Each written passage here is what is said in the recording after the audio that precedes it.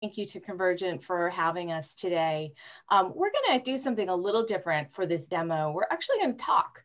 We're not going to show any slides. We're going to talk about some really important topics relative to AI and edge inferencing and what's happening in the market.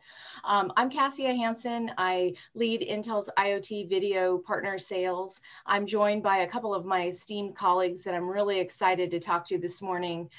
So with that said, the discussion is really going to explore edge AI and the acceleration of AI and edge capabilities today in the market. We'll focus the discussion on the use of AI applications, optimized CPU performance, real-world commercialization, and impacts of deploying cost-effective AI solutions. So buckle up, we're going to get started. First, I'd like to have each of our panelists here give an introduction and what they do in their company. And one of them I know really well. He works with me, and the other we've worked with for many years. So I'm so glad to have you. And I'll have AJ introduce himself first, and then we'll get started. Hi, so I'm AJ Frazer from Agent Video Intelligence, better known as AgentVi. I lead business development for us globally, which tends to be new technologies, new products, new routes to market, large, complex customers. Anything that doesn't fit into our normal standard sales process kind of falls to me. AgentVi, we've been around 20 years doing video analytics, so we focus specifically in the physical security industry. And about 6 years ago, we started experimenting with some of the new AI technologies, better known as deep learning, and how to actually put those into commercial practices. So we've been working with Intel for several years now, have a lot of experience on how you actually deploy these type solutions, and look forward to answering some common questions today. Excellent. And thank you so much for your partnership, AJ. It's been a great relationship for the past couple of years with you guys. So with that said, I'd like to introduce my, my partner in crime, Tim Westman. So Tim, go ahead and introduce yourself and what you do at Intel. Thanks, Kasia. As she said, I'm her counterpart. So Kasia leads our partner sales. I lead our global video OEM sales, which means that I'm responsible for working with all of our hardware customers, primarily involved in getting the entire portfolio of Intel solutions designed into those hardware systems, such that our great partners like AgentVi can take advantage of those and build great applications that run on them. So we work with partners like AgentVi hand in hand to make sure that we deliver complete solutions available to the market that are optimized for edge AI, video analytics, and inference applications. So we are seeing a lot of rapid change in the market. I mean, AJ, especially on the software side, right, relative to deep learning, there's just such rapid movement, and especially since COVID. I mean, we saw some of that movement, but COVID really accelerated that. What kind of analytics applications are solving real world problems today? What's your perspective on that? Well, at the simplest level, so I'm going to speak specifically for the physical security industry, which is surveillance, cameras, securing facilities, but it also includes how you use cameras for a lot of operational purposes. Could be counting, looking at traffic patterns for roadways. And I'll give up the sort of the most dirty secret in our industry. Nobody's watching the cameras. If you're a city and you have 500 cameras installed at all of your major intersections, the chances that people are watching those cameras it's impossible. The human brain is great at looking at one image. It's terrible if I give an operator 30 camera screens on a wall and say, watch these for a stopped vehicle. Using an example of cities and roadways. So the simplest answer is what we do with AI is we write software that watches those cameras, and it can detect things that the operator would miss.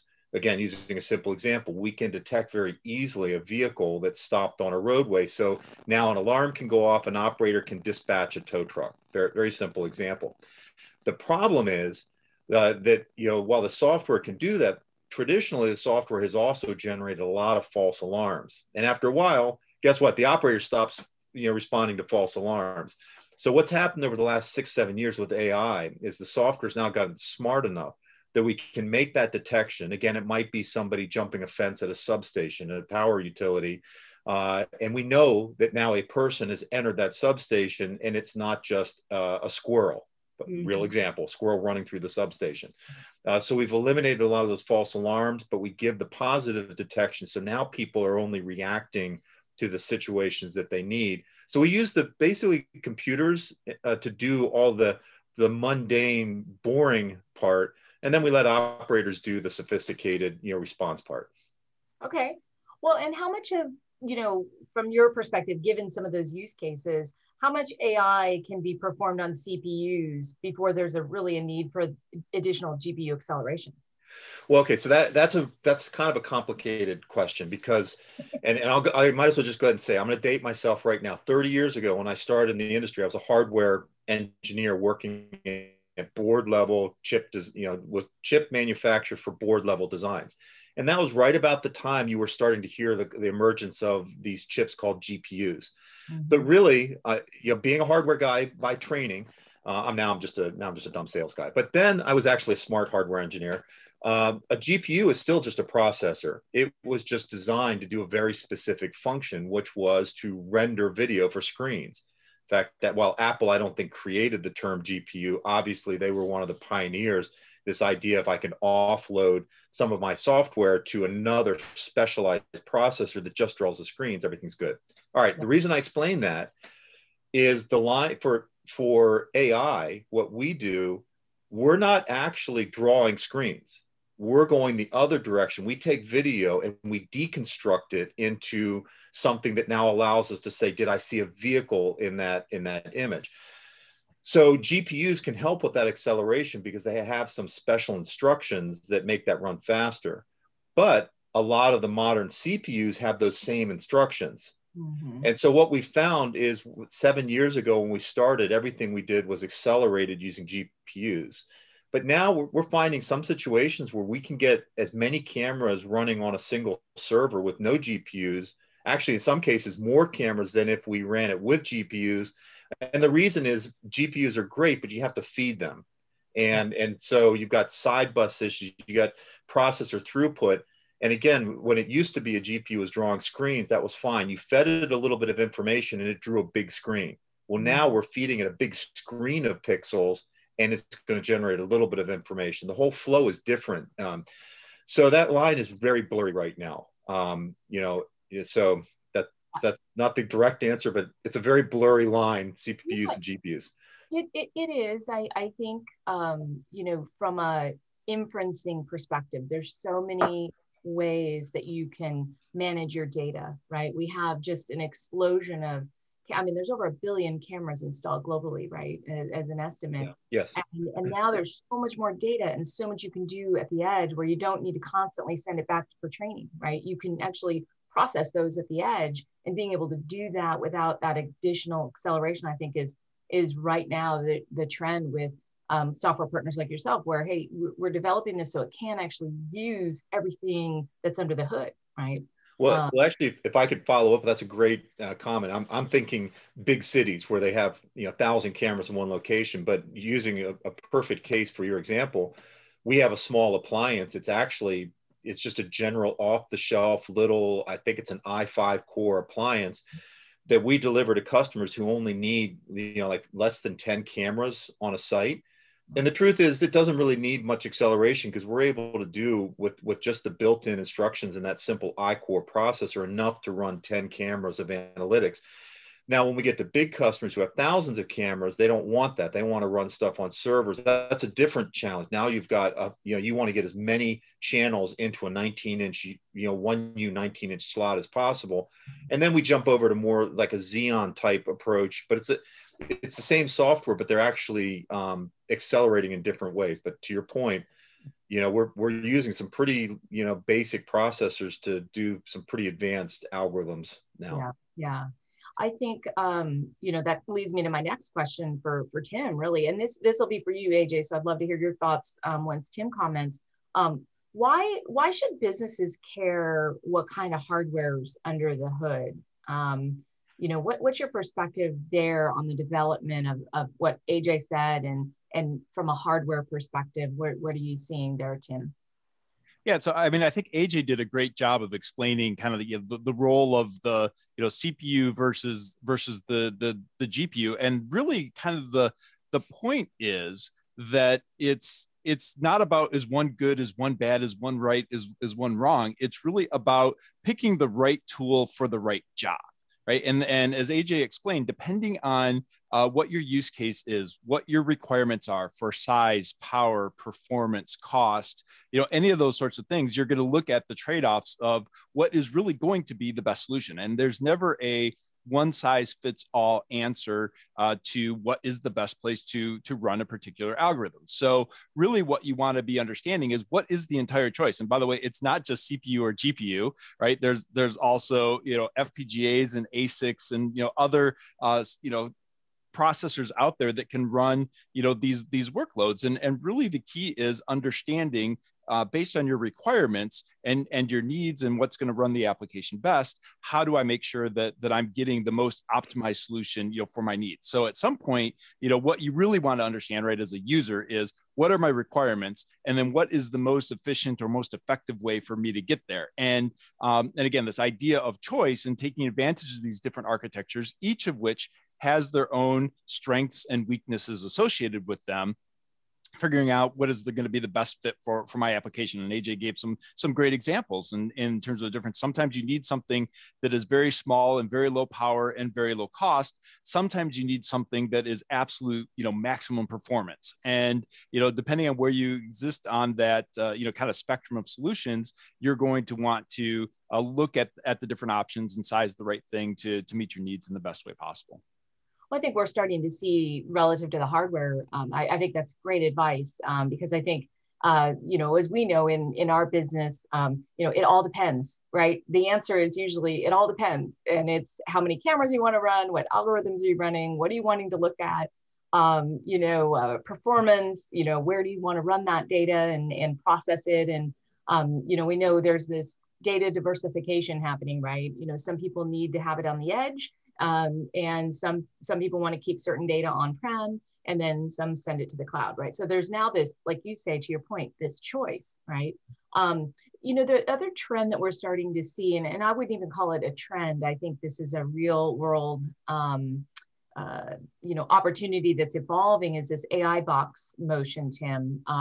We're seeing a lot of partners creating AI boxes, and then of course partnering, like to AJ's point, they have an appliance, and then mirroring, those designs with our software partners like AgentVi. So what's your view on the AI box trend, and why should some of the folks on this demo, care more about it?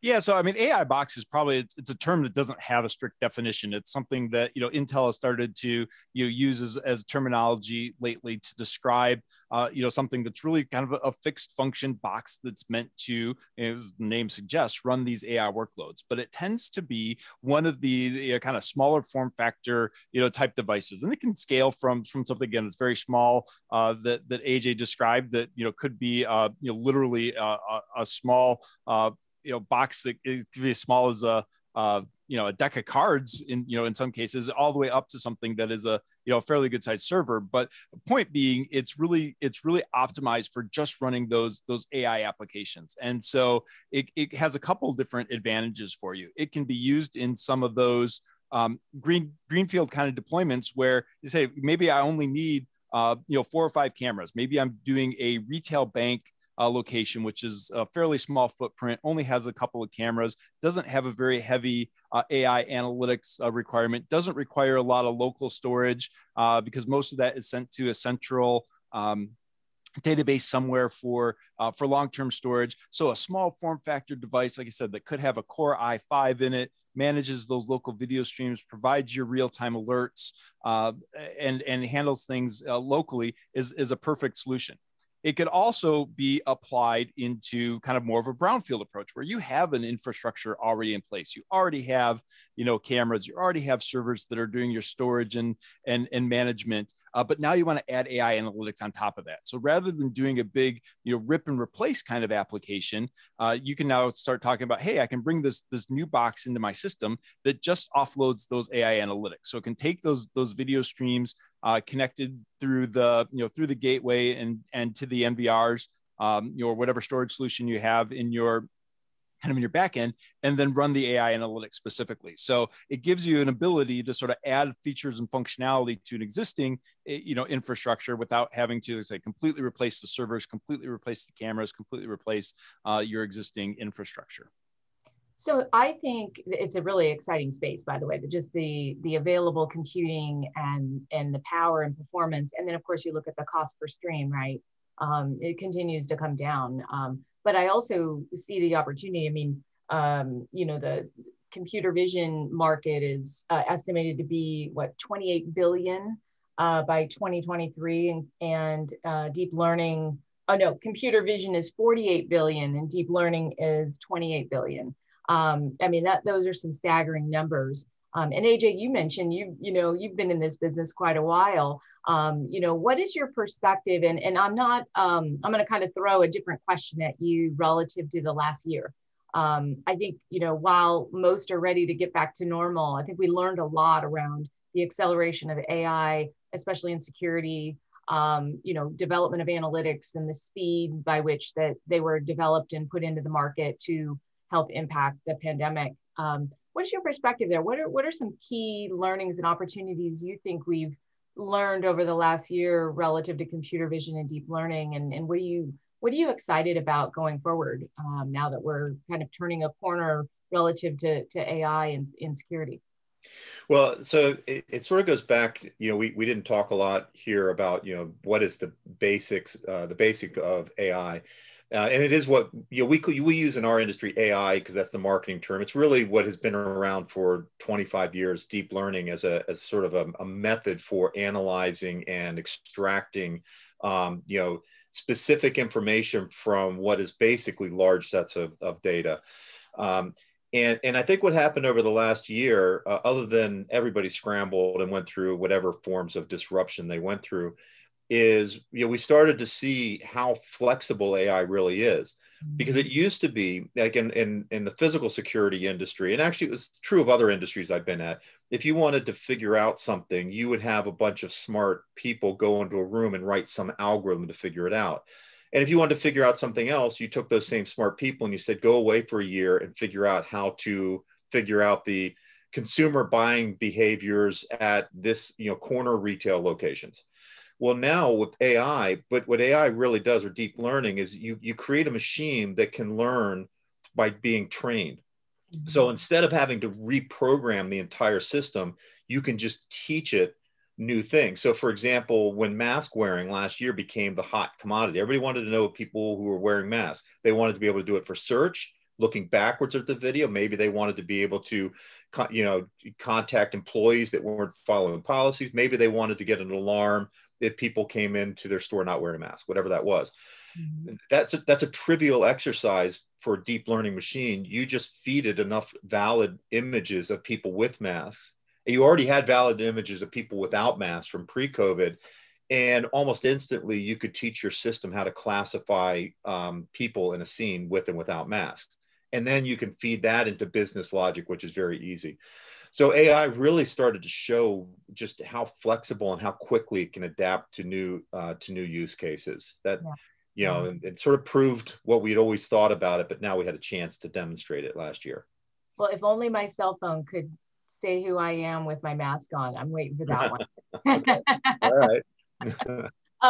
With that said, Tim, from an Intel, we're not going to get into speeds and feeds here. But I want to kind of touch on how our roadmap is evolving to support video analytics in real world applications. To AJ's point, what are you seeing there, and then what is your advice on opportunities relative to going forward?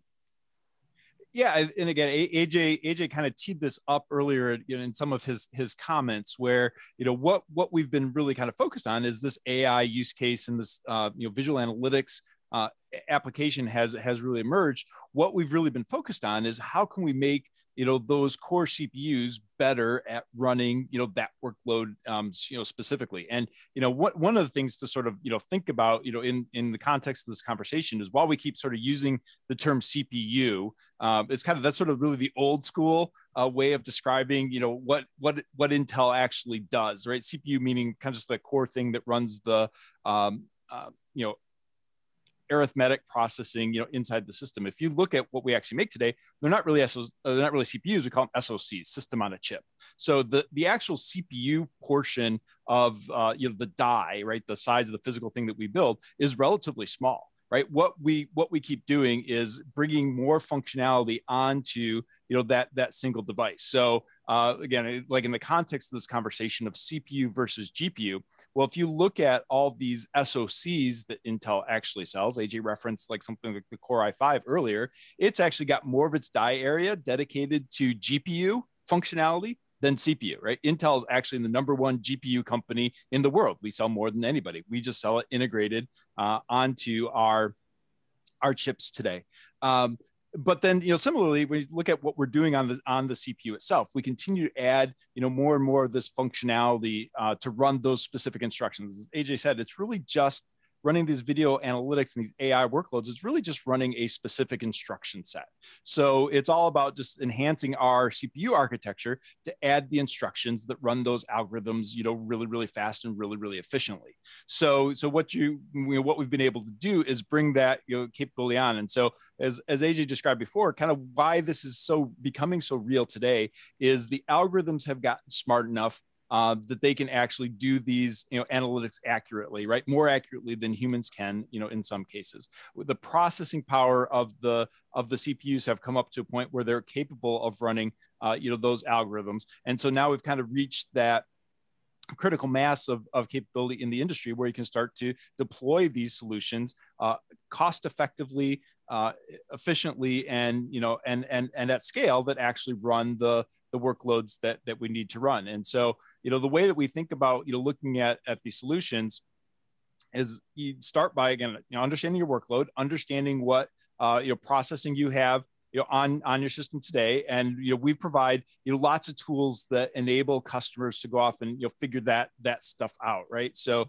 when we talk about these different architectures and selecting the right one, right tool for the right job, that can be challenging from a software perspective. So one of the things that we really invest a lot of time and energy in looking at this problem is not just what we enable from a hardware perspective. That's great, but unless you can unlock that capability from a software perspective, it's not very useful. So we have a tool that we call OpenVINO, which is really about abstracting all of those hardware decisions effectively away from the software developer. So once you write your application using this OpenVINO toolkit, we take care of all the hard stuff underneath that about running it on the CPU or running it on the GPU or running it on the ASIC or the FPGA, so that you don't have to do all that customization or tuning or different problem solving, in that space. And then, from a customer deployment perspective, we have tools like a resource we call DevCloud, which is about then also hosting all this different hardware, in the cloud. So when you're also looking at, okay, well, what do I want to actually deploy my solution on?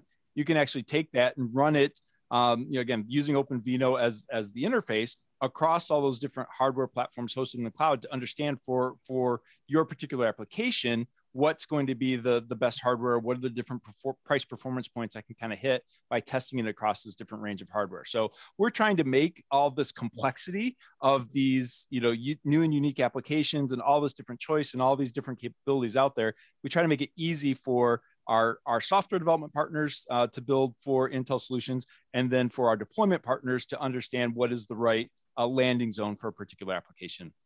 I think that's great. I think the integration of additional capabilities like deep learning boosts, for example, are really important. I think OpenVINO is so exciting. I know I love to talk about OpenVINO. It's not opening wine. It is, helps developers really create those applications, inferencing applications for the edge. And the exciting thing is our CPUs are optimized for OpenVINO. So, you pair our CPUs, OpenVINO software application, like with AgentVi, they've been a partner early on, and then of course you look at that performance and the price, and there's a lot of goodness there.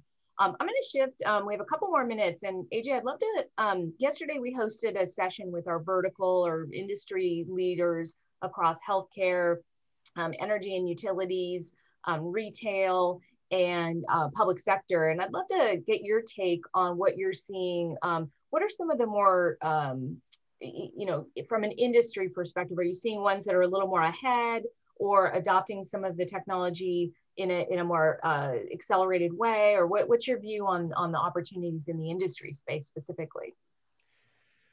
Yeah, it's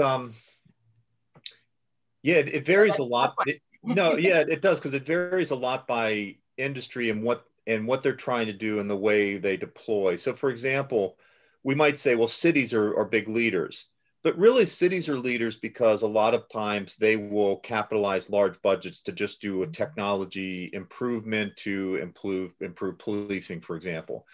But in reality, most cities, their cameras are typically connected into one or two locations. And so they're not really architecturally that challenged. So they might adopt the technology because they fall in love with it. But then you take, a different industry that really, compared to a city, would have very boring technology like utilities. But their problem is they might have 1,000 locations spread across 4 states that they need to secure. And these locations, last time I checked substations, nobody wants them in their neighborhood. So they tend to be in very out of the way locations.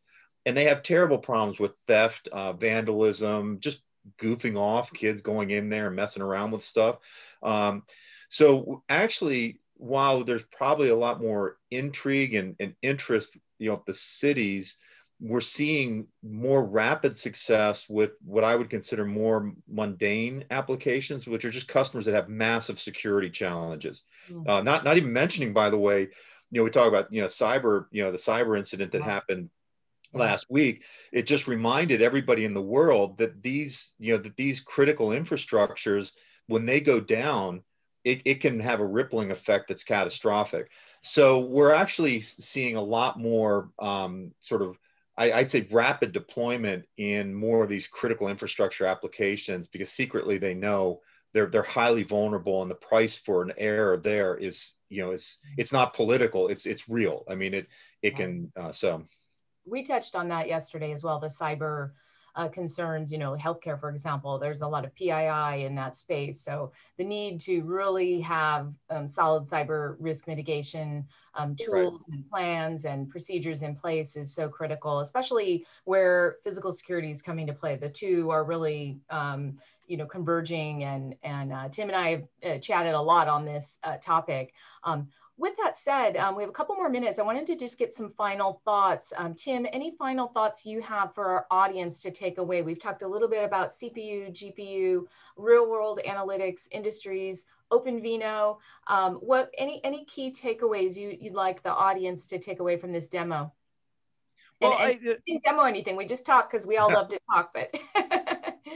Well, and I maybe the final thought that I think it's just worth sort of leaving with people is we kind of teed up this this conversation as sort of like the CPU versus the GPU, and maybe the way I will kind of bring it back home to that is really it's not an either or. It's really about this idea of choice. And one of the things that is kind of the prevalent point of view in the industry is that the GPU is the best place to run your AI analytics.